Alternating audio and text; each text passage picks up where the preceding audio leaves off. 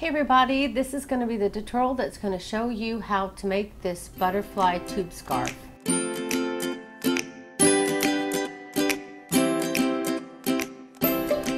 the reason why it's called tube scarf because it's made in the round, which is really awesome because it makes it double thick, and also it allows you to use stitches that you wouldn't normally get to use very easily for a scarf. Like for instance, I have this stitch that I discovered back when I first started designing my own stuff called the butterfly stitch, and I don't really get to use it for a lot of things because it's worked in the round. So it's really good for, like you know, gloves, fingerless gloves, hats, and things like that. It's difficult to really make it look good in like an Afghan or something like that. So when I saw this person share a tube scarf, I thought, oh, that's so cool. And I was doing themed posts on my Facebook page at the time, and I went to look for other tube scarves, and I only found one other. And I'm like, what? Tube scarves are so cool and they're so warm. I would love to. I've never made one, but I thought I have to try to make one. And I have all this scrap yarn that I've had forever. I have so much scrap yarn. So I thought, well, this would be a great project to use up my scrap yarn. So I went ahead and I grabbed several colors. I grabbed 5, started with 5, and actually ran out of this light color right at the very last stitch. So I got so super lucky because these aren't full. They were almost full. These two, this one here was a full skein. This one was a little bit more than half, and these were probably just about half. And then the other one, the lighter color that I had, barely had any. But because you're going to be doing a repeat of, you know, the red color 1, 2, and then you'll have it again 3 times, those colors you're definitely going to need a lot of. So I saved those for the ones I had another skein of this color, so I knew that I could safely do those colors 3 times. But the other ones, the lighter colors, this one and the other lighter color, I only had, you know, not as much, but I only needed to repeat them twice, use those colors twice in a repeat. So it's really easy to make the tube scarf, and I'll show you how to do the stitch, and then pretty much after that you can just I'll tell you how I did my color pattern so you can repeat that if you like. I did mix it up a little bit throughout, like maybe I would forget and do an extra row here or there of a color, and I would just leave it.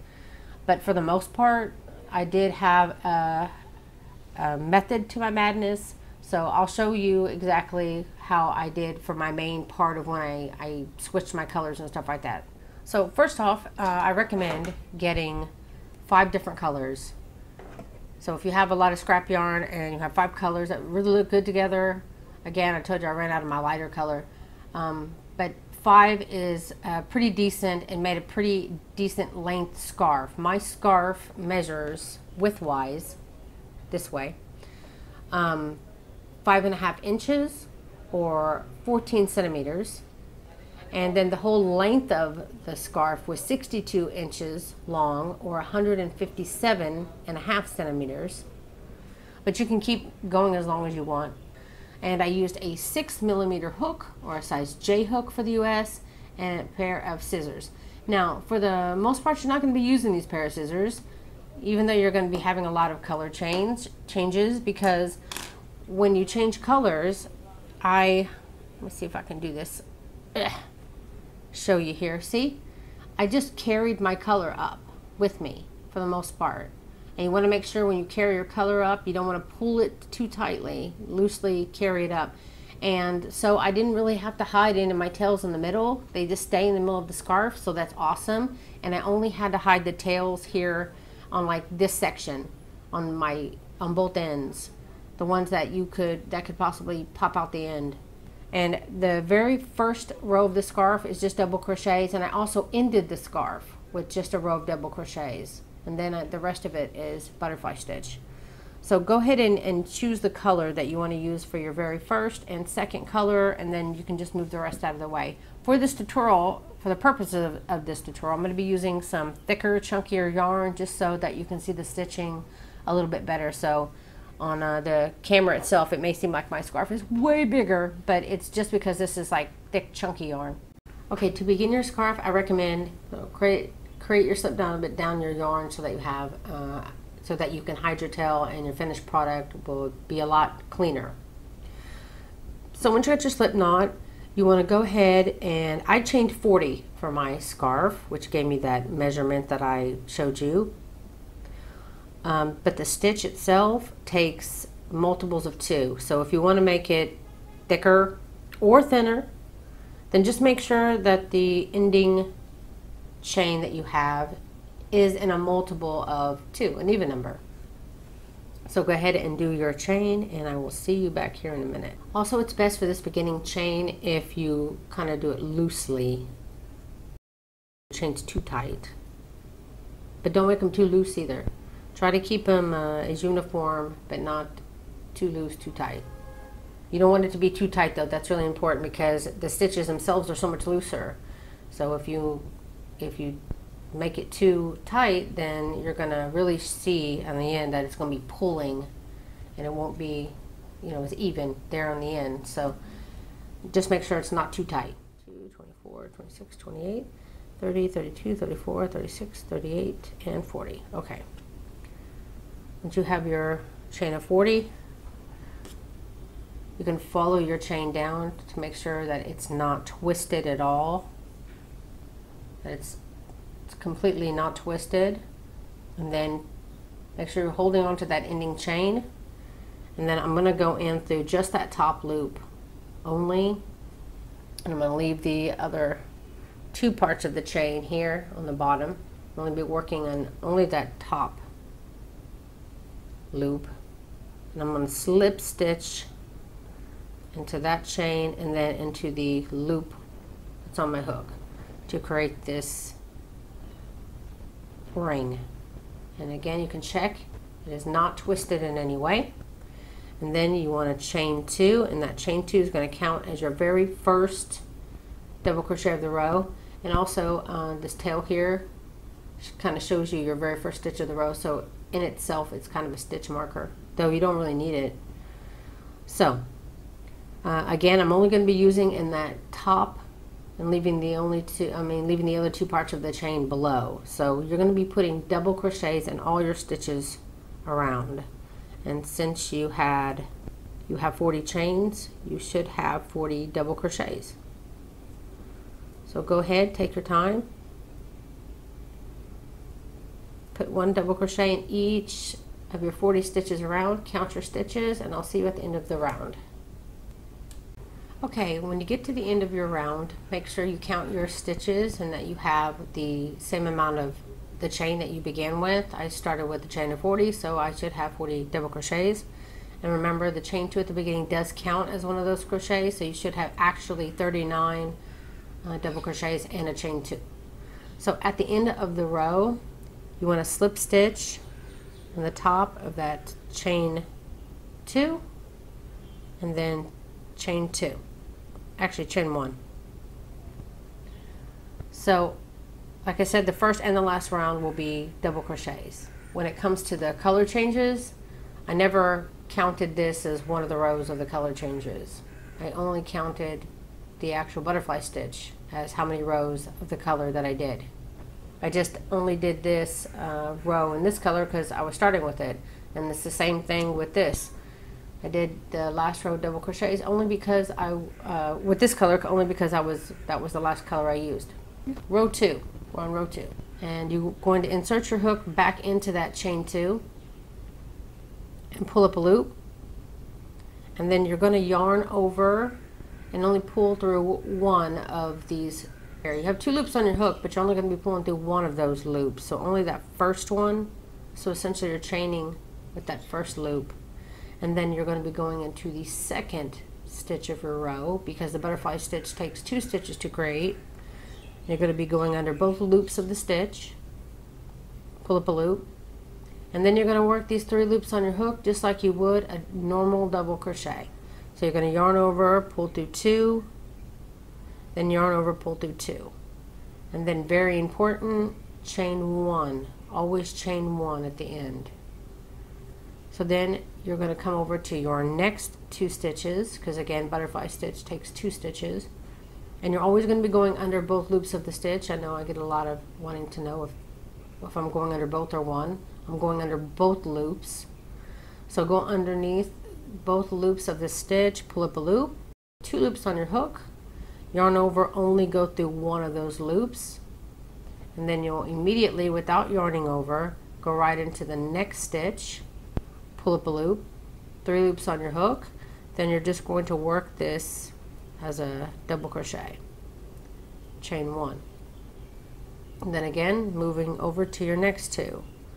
So without yarning over, just insert your hook, pull up a loop, then you'll yarn over and only pull through 1, then insert your hook in the next, pull up a loop, and then yarn over, pull through 2, yarn over, pull through 2, and chain 1. And I'll show you one more time.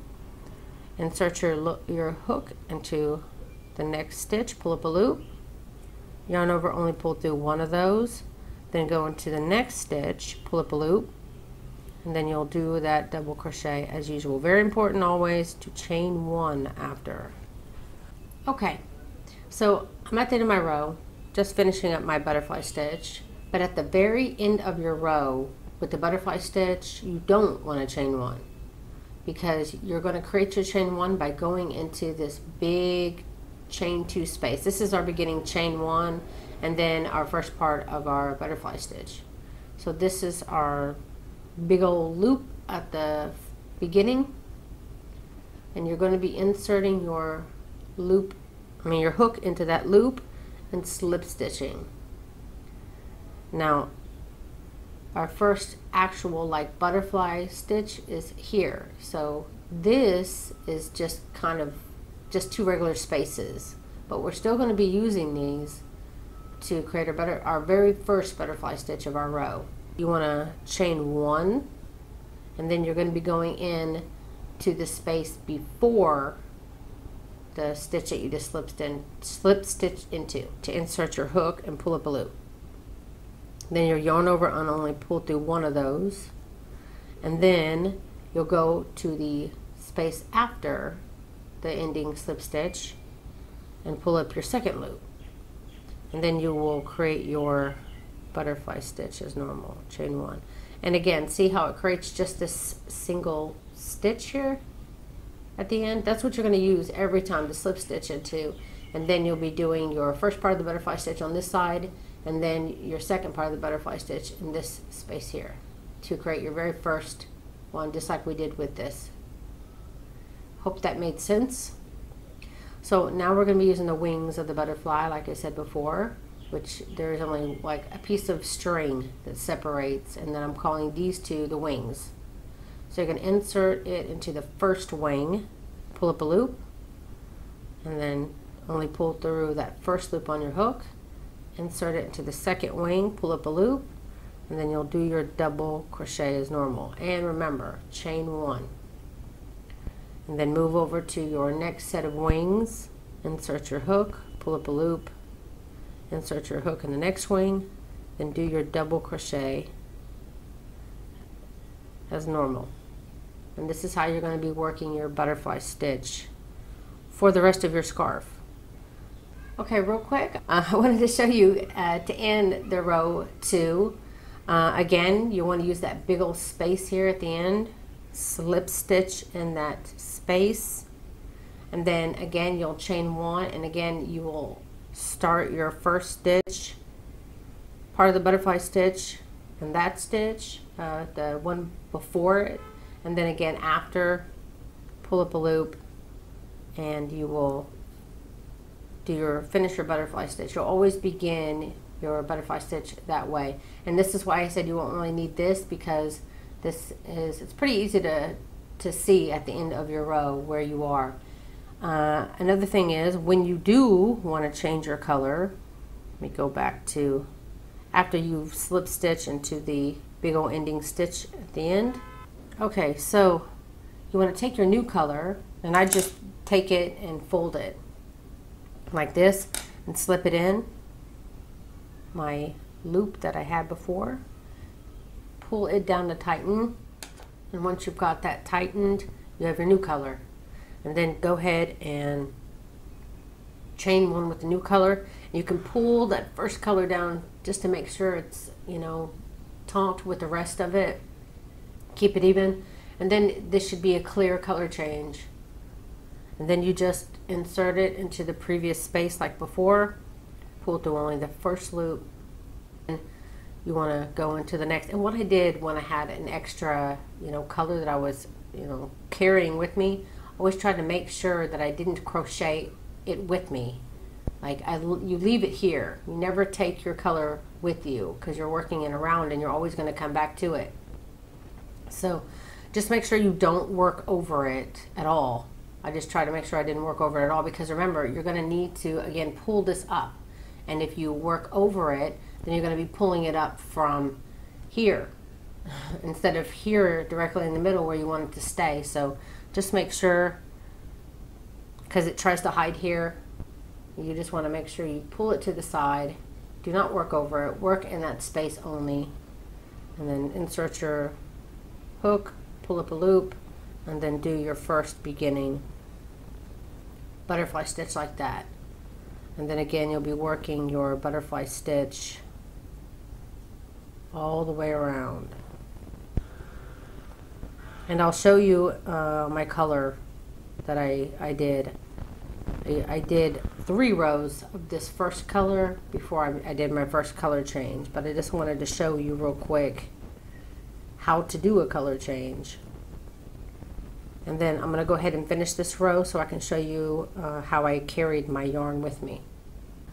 Okay, remember at the end of a row, remember you don't have to chain 1. You just slip stitch right into that big space at the end and to end your round, sorry. And what I would do after that is I would just pick up, when I wanted to change colors, I would pick up my other color. You don't want to cut your yarn until you are done blending that color in. And I'll show you the color pattern in a minute how I did it. But I was doing some of one color, then when I would incorporate a new color in, I'll just show you this real quick. See, I would keep it, I would hold it, because in 3 rows, I'm just going to pull that color back up and use it again. I didn't want to have to keep adding and cutting and adding and cutting. So I would just pull it up. And how I did that was by keeping my yarn attached. So on the inside here, you can see that I still attached, and I just bring it up. So I'm going to bring up this color and pull it through my loop. Now you could pull the old color you were just using tight, and that'll tighten up your loop, but make sure that this is not too loose. I mean, too tight or too loose. I would just make sure it was exactly pulled up to the length that I needed up to my row, because sometimes it can be 3 long. You just want to make sure when you pull it up that you do not have it. If you pull it to where this is way too tight, then it's going to be lower than the row. So you just want to make sure you keep it loose. Let it flow. If it's pulling, not good. Pull up more until it's loose. Then once you think it's good, then pull the first color tight down, and then you're ready to use your new color. And you'll always start by chaining 1 and then going into that previous stitch and then the one after to create your first butterfly stitch, and then you'll continue all the way around, and that's how you will carry your color up with you. Okay, so I wanted to show you the exact color pattern that I have, because I have a feeling that some people would like to know exactly, but I can quickly tell you what I was going for, which is having 3 colors, 3 rows of the color, the main color I'm using, and then when I start to incorporate the next color, I'll only have 1 row of that and then 3 on the other side. And then after those rows, I go for a 2 row, because I want to reduce in color and I want to increase in this color. So the next 2 would be 2 rows of the new color, 2 rows of the old. So in with the new, out with the old. And then I would usually I would create 3, because I had 2 here, so now I'm doing 3 here and 1 here and 3 here. Now this was the basic idea behind it, but I would always mix it up. Sometimes I would forget to change. Sometimes I liked or had more of a color, so I would add more to it. This, you can see, it's kind of the same 3 with a new row of the new color incorporated, and then 2 of each, and then again 3. But this time I didn't put the new color. I just did 1 because there's 3, 2, 1 here, and then had the 3. So I ended up changing it up a little bit and doing 2 and then 1 because I didn't have as much of this color. But basically this is what I was trying to do throughout the whole thing. You can see here I have 3 of this color with 1 in the middle, and then I would do kind of a countdown with the old, and then a count up with this. So there's 1, 2, then 3, and this is 3, 2, and 1. So this is how I generally did my color pattern. Like I said, it wasn't 100%, but that is the basic idea of the colors, out with the old and with the new. See, 3, 2, 1, 1, 2, 3, as I mixed it together. And then once I got my 3 row, this would become my main color. And I typically only had 1 color of this, which was the one that was going out. But sometimes to incorporate the new color, I also wanted to have 3 and 3 on either side of it. So I would have sometimes a row where I'd have a single row of the old color, a single row of the new, which I like to do that a lot because I think that looked really cool. So I hope this helps you color your scarf. Please don't forget to like and share this pattern. It helps me out so much. Share my tutorials, share my pattern. I have a free links to all my patterns underneath the video. I also don't have my newsletter that you can sign up, or I have a roundup of 10 patterns of some kind of theme going on. I'll share that as well as on my Facebook page. I share free crochet patterns daily, and then at the end of the week, the next week actually, I will share the previous week's best of. So like the top 3 I will put on a new post that I will share every week as well. So go check it out. I hope I see you there.